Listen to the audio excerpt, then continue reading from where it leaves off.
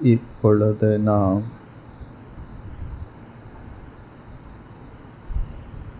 செய்கின்ற தியானம்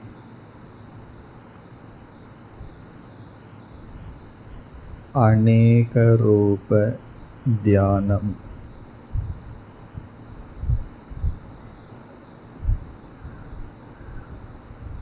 அல்லது விஸ்வரூப தியானம்.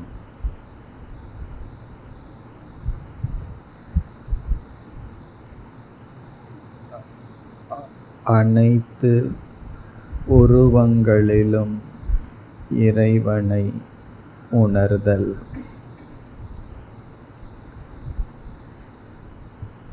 ஜபத்தில் ஒரு உருவத்தில் ஒரு சொல்லில் இறைவனை உணர்வோம்.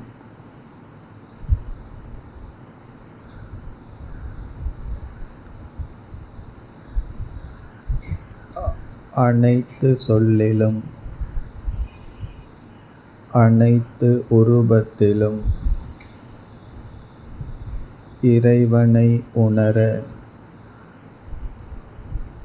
இறைவனை பற்றிய அறிவு தேவை.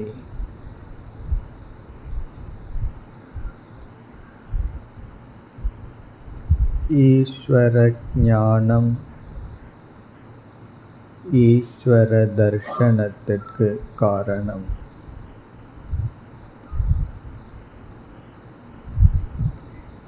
ஈஸ்வர ஞானமின்றி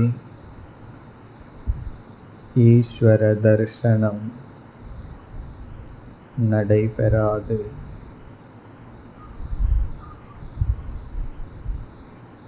இறைவனை பற்றிய அறிவு இறைவன் காட்சிக்கு காரணம்.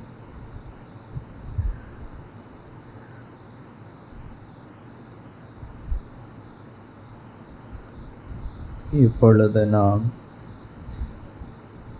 இறைவன் இவ்வுலகுக்கு காரணமாக இருக்கிறார்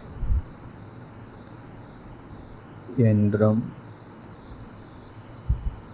நிமித்த உபாதான காரணமாக இருக்கிறார் என்றும் தியானிப்போம்.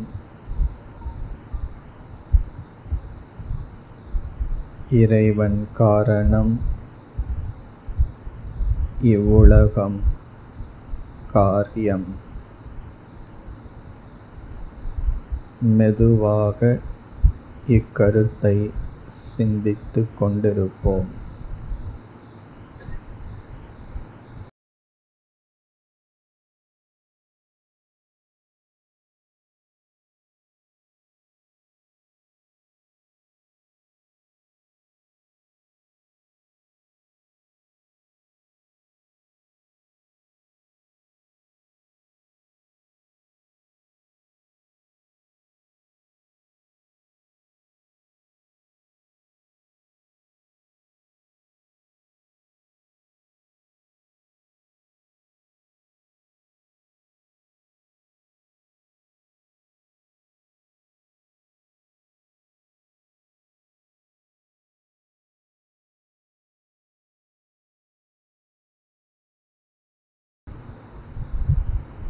காரண தத்துவம் நம் மனதில் வர வேண்டும்.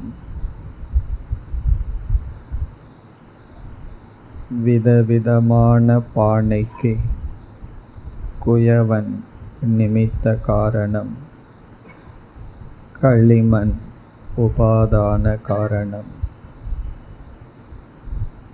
இறைவன் இவ்வுலகிற்கு நிமித்த காரணமும் உபாதான காரணமும் ஆவார்.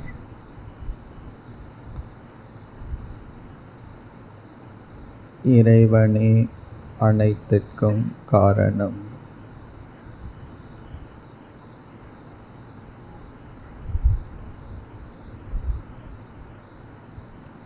இறைவனை பற்றி வகுப்பில் கேட்டதை இப்பொழுது சிந்தித்துக் கொண்டிருக்கிறோம்.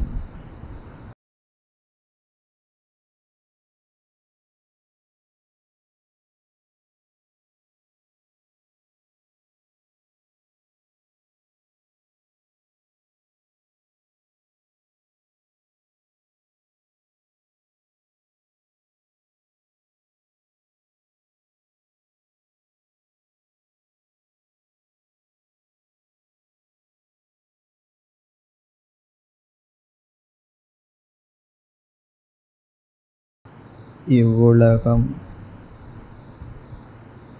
ஒழுங்காக இயங்கி வருகிறது. எந்த ஒரு ஒழுக்கமான இயக்கத்திற்கு கண்காணிப்பவன் ஒருவன் இருந்தாக வேண்டும். அவனே ஈஸ்வரன்.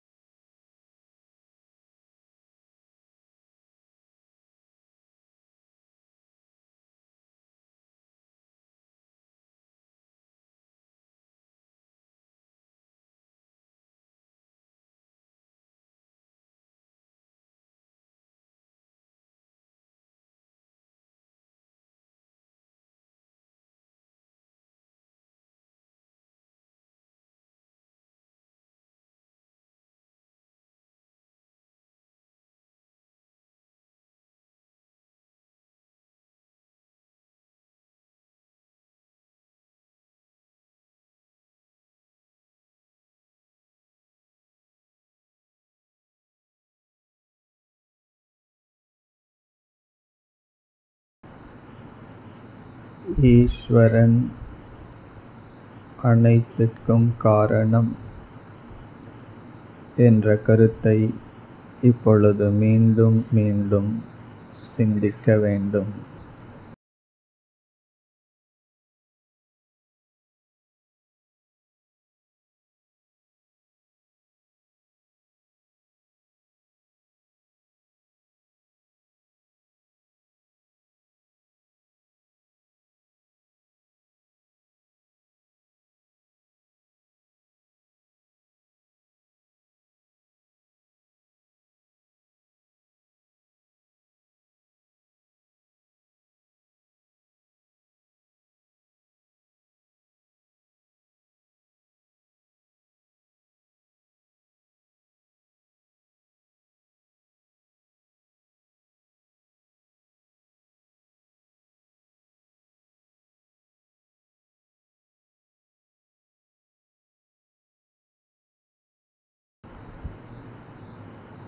ஓம் சாந்தி சாந்தி சாந்தி.